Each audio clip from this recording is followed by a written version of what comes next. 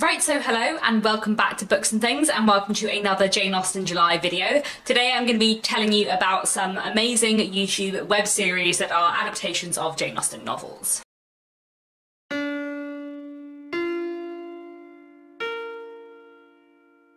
So, I really enjoy a modern retelling of Jane Austen, and one of my favourite forms for a modern retelling of Jane Austen is a YouTube web series. There are quite a few of these, and there are quite a few amazing ones of these, which I absolutely love. I think they're really, really good fun. I think there's something very entertaining and fun about adapting a Jane Austen storyline into the modern world, and a lot of them can work quite well in a modern setting. And for some reason, I think the YouTube web series format just works really well for me. I think it's partly because in general I have quite a short attention span, and things that have episodes of like 6 to 10 minutes are perfect for me. I really, really enjoy that, which is what most of the things I'm going to be talking about today have. And also I think because Jane Austen is a little bit silly, and most of these web series are a little bit silly and take the mick out themselves a bit and just are, you know, filled with a sense of fun, I really enjoy that, and I think that seems very true to Jane Austen to me. So there are 6 web series that I want to talk to you about today that I have watched and that I really enjoy, one for each of Jane Austen's 6 novels, and then there are a couple of like other related video things I want to talk about, and also some Jane Austen web series that I would like to watch in the future. So I'm going to go in the order that I first watched them. So we're going to start off with the Lizzie Bennet Diaries. So the Lizzie Bennet Diaries was made by a company called Pemberley Digital. It is probably the most famous Jane Austen web series on YouTube. It is very entertaining and very, very good fun. And basically it is a modern retelling of Pride and Prejudice, following Elizabeth Bennet, her sisters Lydia and Jane, and her best friend Charlotte. Lizzie is a grad student in the US. Her mother doesn't care very much about her education and wants her to get married. And in the beginning of the web series, Jane meets a doctor called Bing, who has a friend called William Darcy, and everything goes on from there. The Lizzie Bennet Diaries kind of started off the format, I think, and it's done really well, and it's very, very entertaining. The short episodes are great. There's quite a lot of, like, the characters role-playing with each other, because not all of the characters who are within the story appear on screen, so like Mrs. Bennet never appears. It's good like halfway through the series, I think, before Mr. Darcy appears, which is really fun and very nicely done. And there's a lot of like things like that, but you do see a lot of Lydia and Jane and Elizabeth and Charlotte. I think it's a really good, fun adaptation of Pride and Prejudice, and one that I really, really recommend. I think the acting is very good, it's very entertaining. I think the Darcy and Elizabeth plotline is done really well, and there's also like a few things that they changed in a really fantastic way. Like I think the Lydia plotline, they did perfectly to update it for the modern world, and the Mr. Collins plotline was perfect. I really, really liked what they did with that bit. I thought it was really, really good, and very nicely done. I would highly, highly recommend it. I've watched the whole thing I think 2 or 3 times, and it's really, really good fun. The next one on my list, which is the next one I watched, is Emma Approved. This was made by the same people who made the Lizzie Bennet Diaries, Pemberley Digital. I love Emma Approved. It is a modern retelling adaptation of Emma, and in this the main character Emma runs a matchmaking service. That is her job. She runs a company that matchmakes people, and in this company she has an assistant called Harriet, and she has her business partner who's called Alex Knightley, and then there's also an IT guy called Martin. You can see where everything's going here, and obviously various characters are people that she's trying to matchmake. The kind of beginning plotline of Emma Approved is her matchmaking the people who equate to the westerns in Emma, and then all the other characters from Emma turn up, either sort of being connected to Emma or being people who are her clients who she is trying to matchmake with other people. I love Emma Approved. I think it's probably my favourite, or it might be my joint favourite. In my opinion, Emma Approved is the best, objectively, though there is another one I love a lot, which we'll talk about in a minute.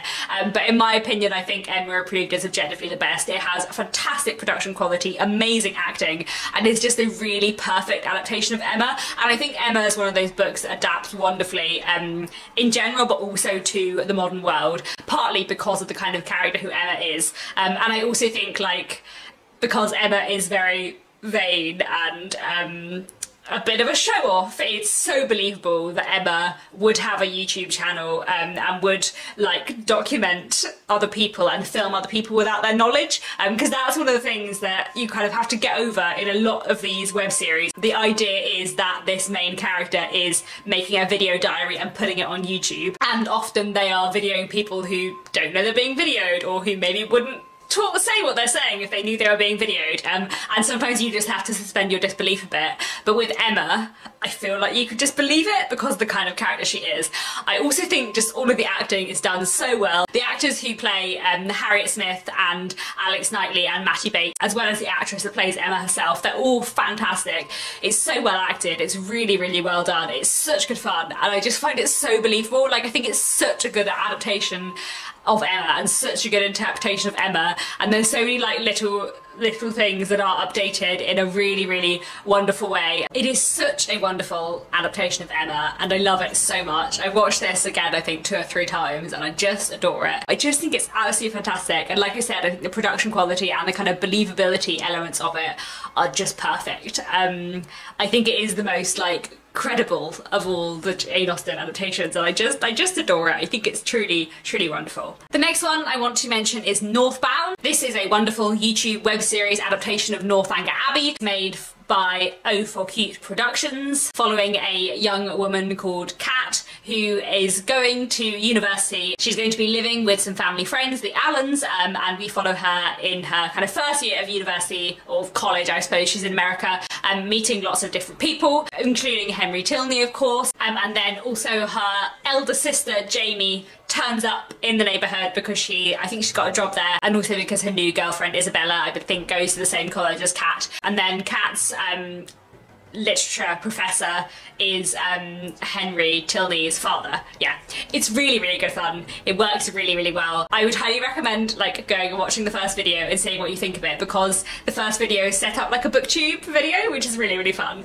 And then we go on and see the whole plot, and everything carries on from there. It's really, really good fun. I really like what they did with it. I think the interpretation of Isabella Thorpe is really great, and I really like Henry Tilney. Like, the actor who plays Henry is just brilliant, and his relationship with Kat is done really, really well. There's so many great things in Northbound, and I really, really like it. I think it's really well done and really nice, and just a thoroughly enjoyable watch, so I would highly, highly recommend it. The next one I want to mention is from Mansfield with Love. This is the other YouTube web series that I would say is joint my favourite with Emma Approved. I think the production quality in Emma Approved is probably better, but From Mansfield with Love has such a place in my heart, and I think it's so lovely and just really, really wonderful. From Mansfield with Love is a YouTube web series made by Foot in the Door Theatre. It is a YouTube web series adaptation of Mansfield Park.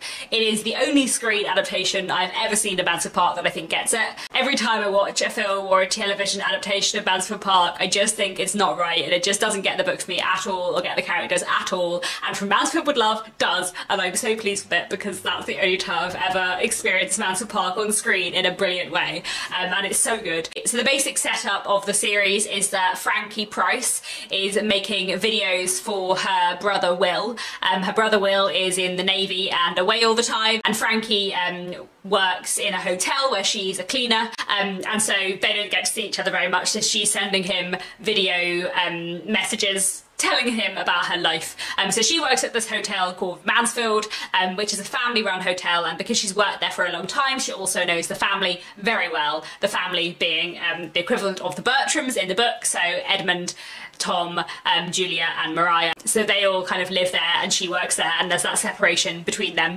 Mrs. Norris is the like manager, so she is Frankie's boss, and then she also knows Mr. and Mrs. Bertram, who run the hotel, quite well. And at the beginning of the web series, 2 new people show up, Henry and Mary Crawford, who are there to kind of like remodel the hotel and do it up, basically. They're sort of architects, and that's what they're there to do. And then we also meet Rory Rushworth, who is Mariah's boyfriend, whose mother also owns a big chain of hotels, so that would be like an alliance of hotels.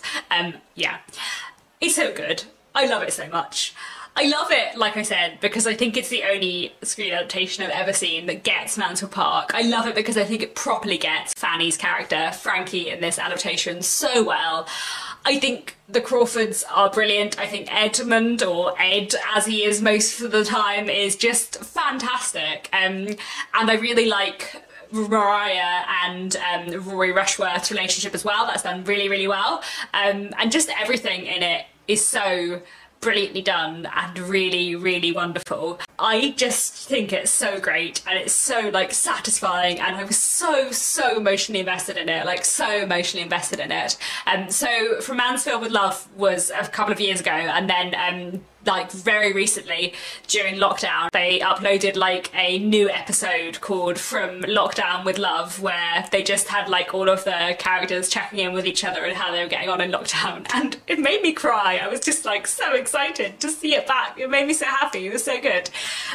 Yeah, I was very, very emotionally invested in From Mansfield with Love. Mansfield Park is my second favourite Jane Austen book after Pride and Prejudice, and I love it so much, and it's so underrated, and it's so like, I don't know, so many people dislike it and so many people don't get it, and to see that YouTube web series that just got it completely just made me so utterly delighted. I will say, please, if you go and watch it, give it a few episodes to get into it, because I think in general with all of these web series, I would say they take a little while to get into, because you do have to suspend your disbelief to a certain extent. And I think as well at the beginning of From Mansfield with Love, it's a few episodes before like the situation and what Frankie is doing and where she works and her relation to everyone else becomes really clear.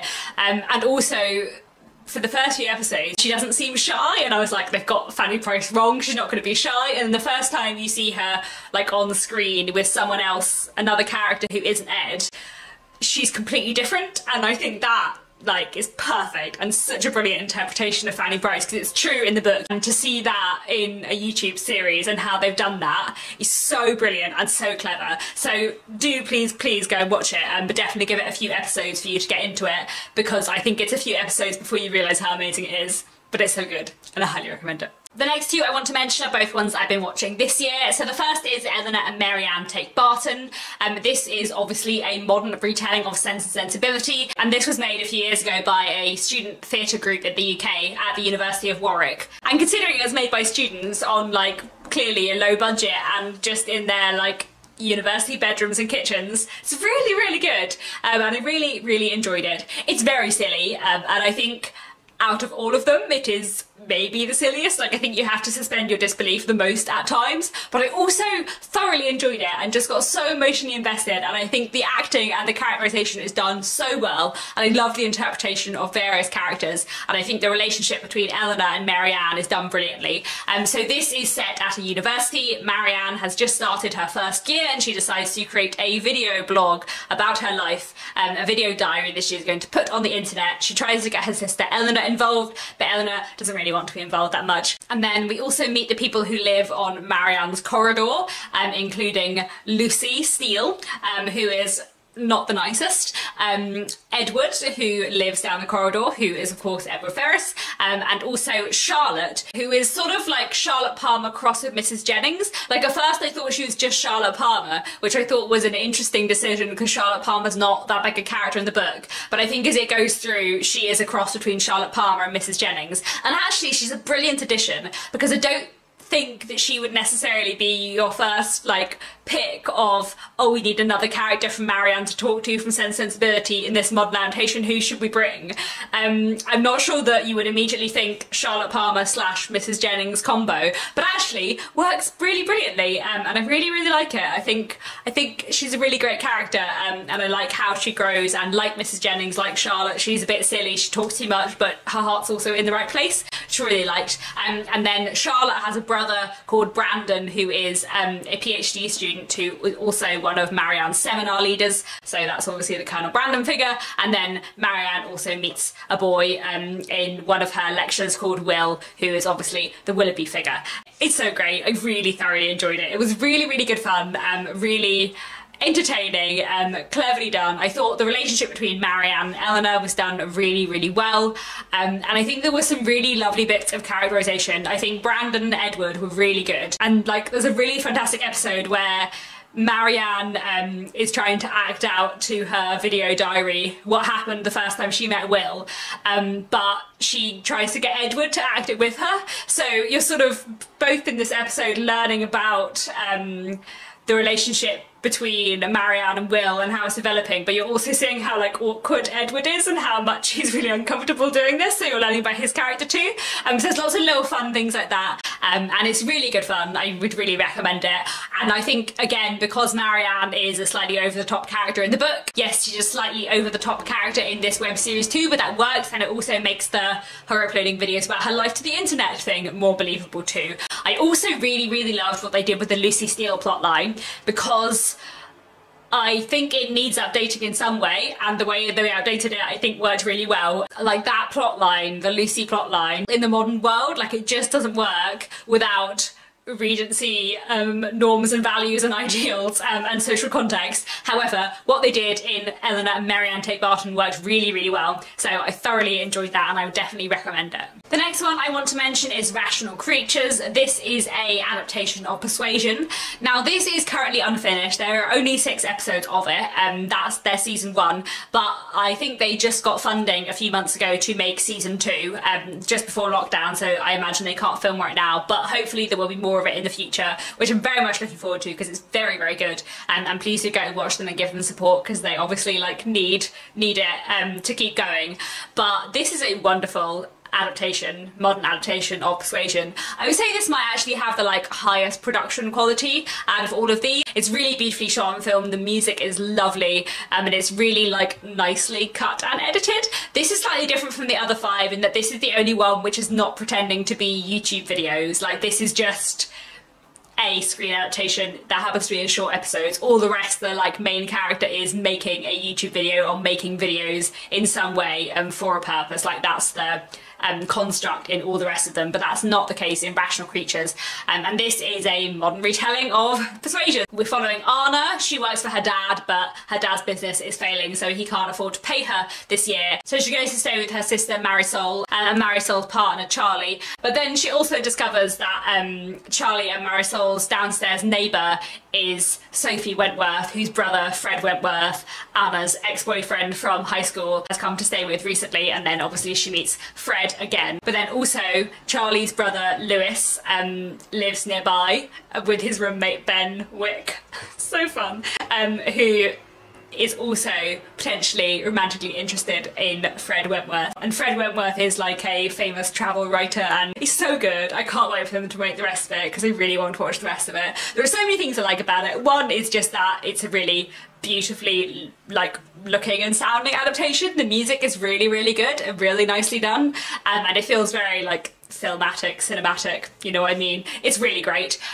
That stuff is really good. I also think it's very well acted, and I also really like that they have done some gender swapping to create some LGBTQ relationships. You know, so Charlie, Marisol's partner, rather than being Charles Musgrove, is female Charlie, and then Louisa Musgrove has become Lewis, who is romantically interested in Fred Wentworth, and we're not sure whether or not he might be romantically interested in Lewis back or not. So yeah, at least like 4 on possibly 5, possibly 6. There were some hints of the main characters are gay or bisexual, so that's really cool. Yeah, it's just so good. I can't wait for them to make more because I think it's going to just be amazing when it's finished, and I really hope it does continue. So yeah, please go and show that some love as well. So those are the 6 Jane Austen web series that I wanted to mention. There are 2 other things that I want to mention. One is that Tilly from Tilly Shelf, who is a booktuber, has been making some amazing Jane Austen role-playing acting content. It's not quite a full like web series Jane Austen retelling, but last year in Jane Austen July she made some videos as Emma talking about her reading plans, and this year she's been doing the Udolpho vlogs in the style of Catherine Morland reading The Mysteries of Udolpho and talking about her life and everything that's been going on in Bath, and it's so amazing, it's so good. I really just would like Tilly to make a whole web series of Northanger Abbey, please. It's really good. They're really good fun, and if you enjoy a Jane Austen web series you will definitely enjoy Tilly's videos in the style of Catherine Morland about the Mysteries of Udolpho and everything else, because it's so fun and I love it. It's so good. It's so good. You need to go watch it. Another thing I wanted to mention, which I've just started watching, is the Jane Games. This I have such mixed feelings about. This is a Jane Austen inspired web series in the form of a fake reality TV show with 6 Jane Austen characters competing to try and find a love interest and also get lots of money. It's very weird. It's very fun, but I have criticisms of some of the interpretation of the characters. Like, I don't know what they've done with Marianne, but that is not Marianne. Lizzie Bennet and Catherine Morland, I really like their interpretations, but everyone else I feel very dubious about. It's bonkers and it's weird, it's very, very heightened. All the characters are sort of pushed to extremes. It's very silly. I don't know that I'm going to agree with all of the interpretation of all the characters, but it's also quite fun and bonkers and full of a love of Jane Austen, so I'm gonna see what it's like. Then finally there are a couple of other web series that I would like to watch in the future. I hear very good things about the Kate Morland Chronicles, which is another Northanger Abbey adaptation, and there's also Project Dashwood, which is another Sense and Sensibility adaptation, which I think I started watching ages ago and only watched a couple of episodes of and never finished, but I'd like to try that again, especially as, because I said these, I think in general, take a few episodes to properly get into them. And then lastly, there is somewhere an adaptation of Emma, which is an LGBTQ retelling where the character of Mr. Knightley is a woman.